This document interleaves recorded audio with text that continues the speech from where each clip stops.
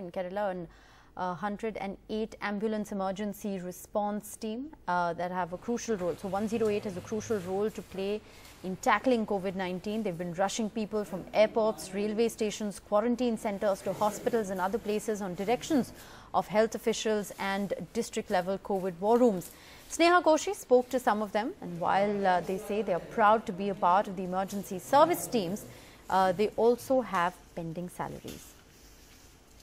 These are the frontliners, emergency medical response teams, as well as the drivers for the ambulance that are ready. Many of them are working for consecutive days because they cannot go back to their families. When was the last time you went to your house? It has been 3 days I have gone to my house. I am currently working from 3 days, 24 hours continuously. Okay, why are you doing that?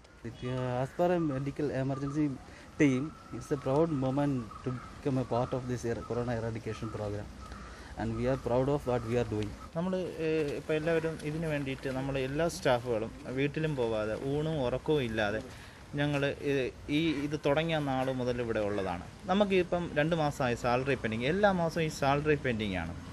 എല്ലാ ദുരിതങ്ങൾ വരുമ്പോഴും 108 ആംബുലൻസുകാരെയും അവരുടെ ജീവനക്കാരെയും ഗവൺമെൻറ്റിൻ്റെ ആവശ്യമാണ്. ഇത്രയും നാളായിട്ട് ഇന്ന് 22 ദിവസം 22-ാം തീയതിയാണ്, ഇതുവരെ നമ്മുടെ സാലറി വന്നിട്ടില്ല. എത്ര മാസത്തെ സാലറി? 2 മാസത്തെ സാലറി പെൻഡിങ് ആണ്. കമ്പനി പറയുന്നത് പറഞ്ഞാൽ സർക്കാർ ഫണ്ട് തന്നാൽ മാത്രമേ ഞങ്ങൾക്ക് സാലറി തരാൻ പറ്റുള്ളൂ. Let me just translate what he has said. He has said that they are doing something which is extremely important. Every time there is a crisis, they are required, but after that there's no one to ask for them. He's also mentioning about how they have not got salaries for around 2 months. Now what we have been told is none of them have got the salaries for the month of April. It's already May 22nd. There are also salaries which are pending. We have not got our salaries from past 2 months. As per the emergency team, we are doing our duty. Very difficult times for people on the front line to be working, and these are just some of those brave people.